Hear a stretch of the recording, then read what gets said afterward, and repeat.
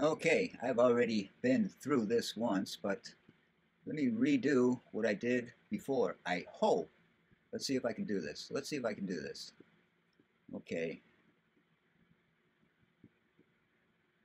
trying to recreate the conditions that I was at where, let's see, where did the king go? Uh-oh, I lost the king.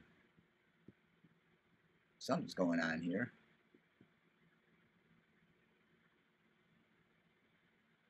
Uh, Sorry, I'm looking at the whole board trying to figure out what happened.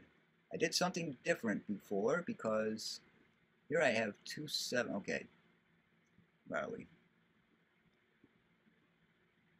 Get that out of there. I am trying to recreate the conditions. Let's see. Okay, yeah, that's the king. So undo, undo. That's where I want to be. Watch this. 6, 7. Just keep clicking on these until I get them all up.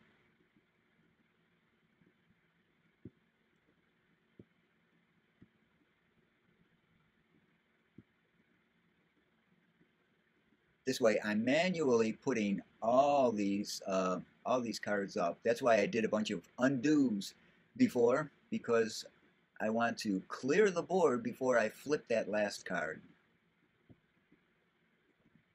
Just to do something that's never been done before by me.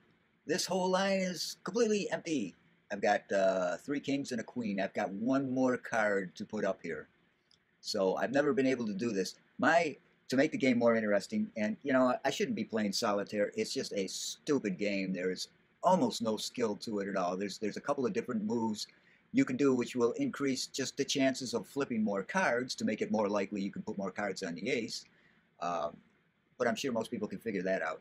Um, but the thing is, I have tried to make the number of cards up here the smallest amount possible, which means any down cards, as soon as all the cards are up, and this pile is down to 1 card, then they just start all shooting up into the aces. You don't have any more chance to manually do it. All the cards are going up, and the machine does it automatically. So my thing has always been to try to get this down to the least amount of cards possible before I get down to 1 card here, which is, now I know I only have 1 card down, which is a king. If I had 2 cards down, say a king and a queen, or 2 kings, whatever, then I'd have to flip 2 cards. Well, actually, what would happen is I'd flip 2 cards, I'd put one more on the ace pile, and then this last card would go over. I've never actually managed to even do that. But the thing here, the target was to get 1 card left, and I would often try to do it the least number of cards here before, if I had 1 up card or 1 down card like this, I had to keep this down, because as soon as I flipped it up, since there's only 1 card left, all the cards would automatically just start flipping to the ace. So either there's a down card here or there's a down card here. I'm down to 1 card. To make a long story short, this is what I've been trying to do for a long time, and there we go. Yay.